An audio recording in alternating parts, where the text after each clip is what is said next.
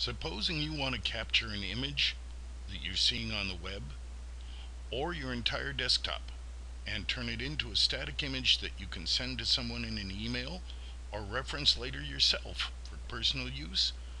Here's the easiest way I've found to do it.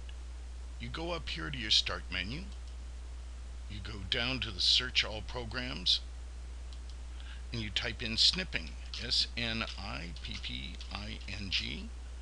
and the first result is the Snipping Tool. This is built in by Microsoft to Windows 7, and it's extremely handy. Once you turn it on, your whole screen goes white, and that's to show you that it's actually in the process of being ready to record. Let's say we just want to capture the one web page. We hold down the left mouse button as we use our cursor to drag it, capture the entire area we want. That's it. We're done. Now, if we want to save it, we go to Save, Save As, and it will give you the choices of portable network graphic, PNG, GIF, or JPEG, and I prefer JPEGs. And we're going to call it Screenshot 1.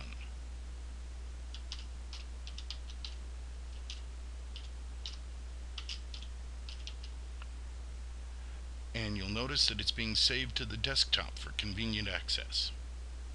We hit Save. We're done. Now we go back here. If we want to get the whole desktop, everything that's on your monitor, we go here, we select New, and now we left click and drag, and we get everything that's on the monitor screen.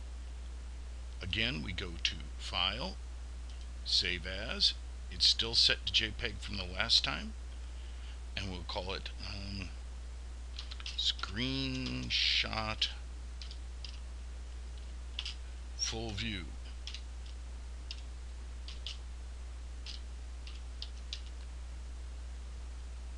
Tidy it up just a little.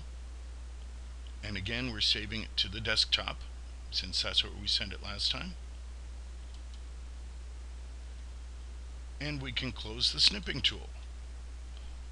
And that's all you have to do to make screenshots using the Snipping Tool in Windows 7. I hope this has been helpful. Thank you, and I look forward to having you visit again.